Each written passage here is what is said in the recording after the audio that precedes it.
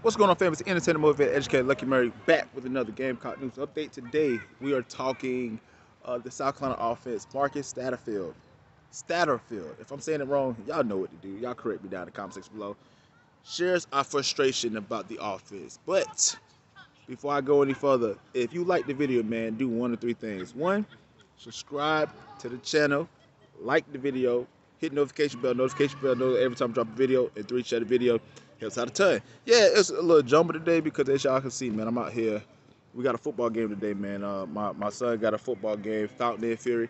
If you're from the upstate area, man, show some love. So here's what I'm gonna do, man. I want to talk about the South Carolina offense real quick, and I'm gonna back up because I don't want y'all to hear the football team break it down as I'm talking. But I had to get the video out here, man, before the game started. I was looking at the Big Spur, and they did an article, and Marcus Satterfield understands our frustration as far as the offense. And I'm quoting what he said, so I don't have the full body of work with me. It's somewhere in the internet sphere. But he was basically saying that that's why he loves South Carolina so much, because of the fact that we expect more. And as you know, man, we are one of the least productive offenses in the SEC other than Vanderbilt. And our defense this year surprisingly has improved.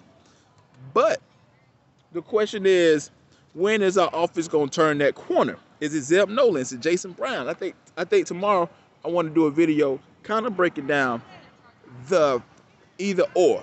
Do I think we should see Jason Brown? I think that we should give him a look. Do I think Zeb gives us the best opportunity to win? From what I saw, and for what I saw with Luke Doty. So you got that question and concern. And two, it's like, where's our running game? Kevin Harris led the league last year in rushing. And we scored more points last year than we did this year. We're only averaging about 20 points. I just said that earlier. So the question is, yes, I understand that you feel our frustration, but what are we going to do to offset that? How can we improve our offense so that we don't have to be the lower level of the food chain? And that's something that, as I'm looking at it, I don't know. Listen, I know some of you guys got us beating Texas A&M. Unless we get an offensive explosion, like I think if we get an offensive explosion, I think our defense is good enough to keep us in the game. But if we only going to score 21 points, our defense can't give up. We can't give up a lot of points.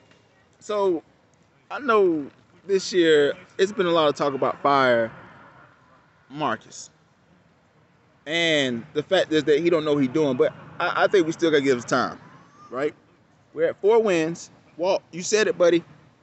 We may get 6. I don't know. I don't know. But we may get 6. But here's what I need you to do, guys. Before I got to leave, football time is that we about to play in the game. What do you think about this, man? What does our office need to kind of take that next level, either it's through recruiting or some adjustment that we can make now that can really give us the better chance of making a bowl game and possibly getting the 7th win of the season? Y'all let me know in the comment section below. Again, it's the entertainer, the motivator, the educator, and please don't forget all 3. Lucky Murray back with another Gamecock news update. And yes, football season. I love this weather, man. But let me know what you think about the comment section below. But like always, until next time, people.